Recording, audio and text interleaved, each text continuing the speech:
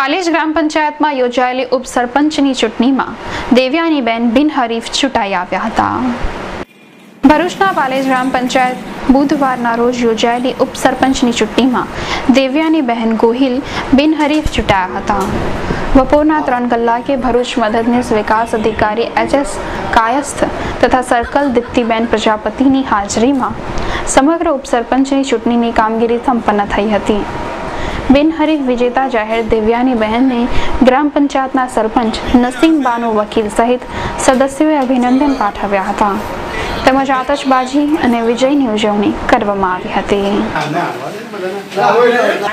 Deputy સરપંચની ચૂંટણીમાં વિજય થયો છે મારો। પાલેજ ગ્રામ પંચાયતના બિનહરીફ તરીકે ચૂંટાઈ છું એ બદલ હું બધા સભ્યોનો હું આભાર માનું છું, પંચાયતનો આભાર માનું છું અને ગામના વિકાસના કામોમાં હું સાથ સહકાર આપીશ।